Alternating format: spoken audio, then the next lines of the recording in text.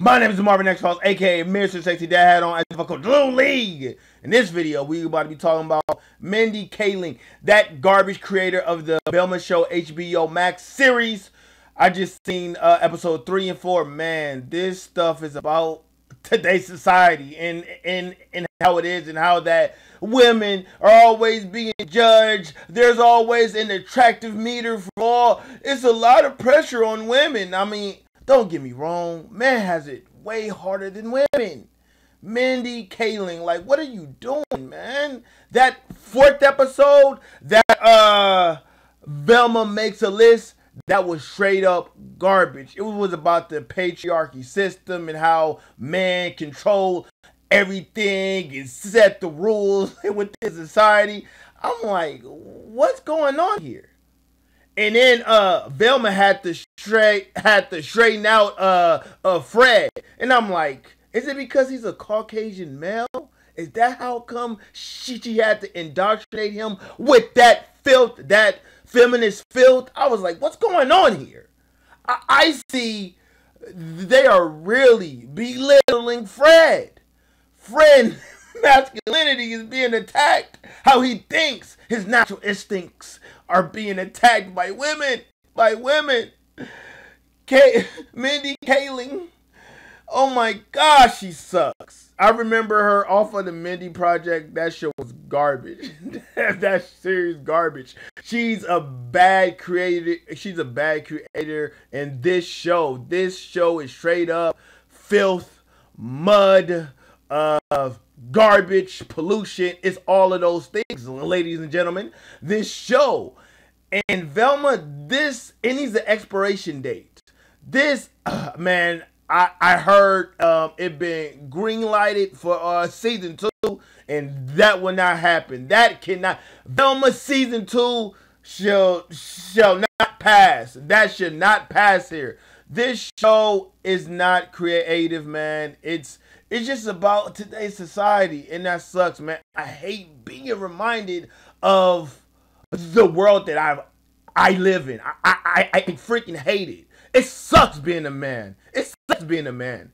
I'm being critiqued. I gotta provide. I gotta do all types of stuff. Like, god dang. And this show, it reminds me of what it's like being a man. It reminds me of it. And me, I'm an African American male, but man, white Caucasians, man, y'all got it tough out here. God damn.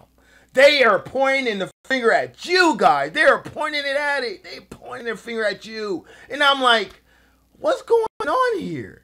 I mean, if that Caucasian male can get talked about, so can black man, so can Hispanic man. We all are not safe. Trust and believe that. If you got something hanging between your legs, oh man, you're a problem. You're a problem. You're problematic. You are the reason why society is this way, is because of man. It's crazy how this filth and garbage, man. Velma is about inclusion, man. It's about inclusion. I saw a Muslim girl on the freaking bleachers. This is about inclusion. It's about same genders, black people, interracial relationships. It's about all of that. And me, I got no problem with that, but this show, it should be called something else. It should be called something else. It should not be called Velma. It should be called Mindy Kaling, freaking something else. It should not be part of the Scooby-Doo, a spin-off of Scooby-Doo. It shouldn't be none of that. The existence of this show, it needs to come to an end. It needs to come to an end. And Velma got the hots for freaking Daphne. Like, what the freak? What the frick is going on here? Talking about women's self-defense class. Like, what the heck is going on here? All men are predators now? All men are chasing after women? What's going on here? This makes no sense. This show, this Velma HBO series Max show is garbage. It's a waste of time. And then at the end of freaking Velma Makes a List, episode 4, I seen Scooby. Scooby is black. It's African American women, and she had a small part. It was like 8 seconds. She didn't quite introduce herself yet, but it was her introduction at the end of the episode, and it was quick. And boy, this show was garbage. This show was absolute basura. It's a bad show. It reminds you of like patriarchy and how females are critiqued every day by men. Who is the hottest girl in school? Protect the hottest girl. I'm like, what the freak is going on here, man?